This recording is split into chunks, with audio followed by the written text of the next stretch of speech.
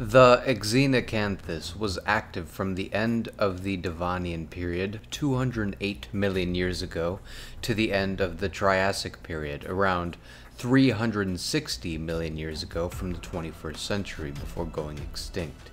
Which means the Xenacanthus Prehistoric genus of freshwater sharks were successful in terms of long-lasting survival.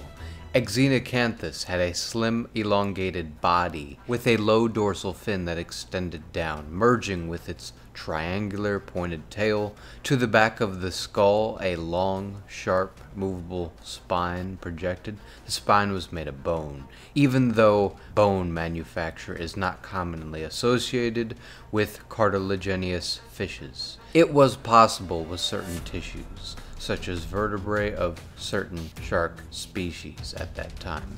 Xenacanthus had plenty of features that distinguished it from today's modern-day sharks.